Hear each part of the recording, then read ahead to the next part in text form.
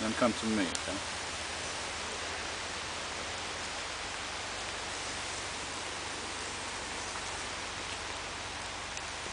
So this is a crystal, yeah? Yeah, this is a sodium iodide crystal detector for gamma radiation. Okay. And we're here in Latvia, just behind the sand dunes, approximately 200 meters from the sea in Baltic. And we have Bulduri, which is, and we have a GPS which gives us our exact location here, which I haven't switched on now, but we've got it.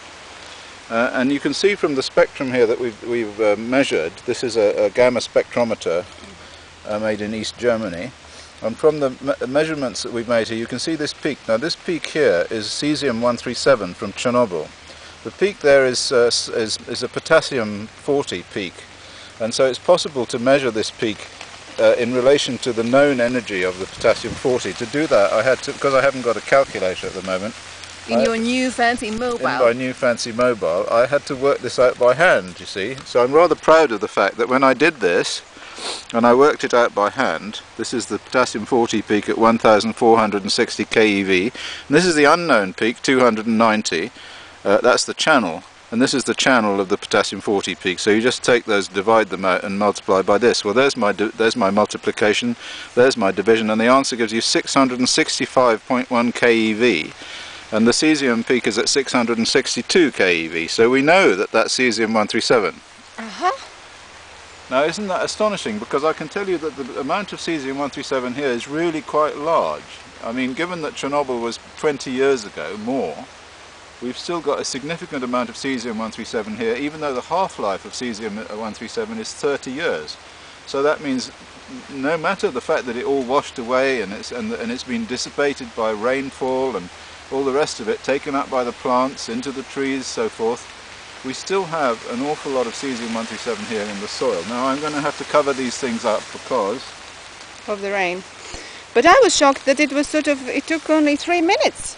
Yes, it took only 3 minutes, right. And it started to show the beep. Well, this spectrum here, the spectrum here that we have at the moment is one that has run. Let's cover this for 1 hour. No, for approximately half an hour. It's raining. Because I was assuming that we'd have to leave it for half an hour to get any peak at all. Yeah, but it was actually 3 minutes. After a few minutes, it came up and it was quite clear. So it seemed quite obvious, even without doing this calculation, that there was a significant increase in And here is the most radioactive sea in the world, the Baltic Sea,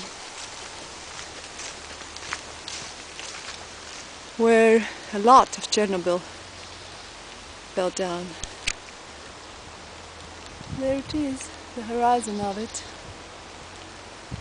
And our measurement is done just on the other side of the dune.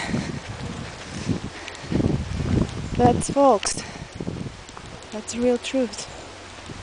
That's real facts that we got here with Professor Busby.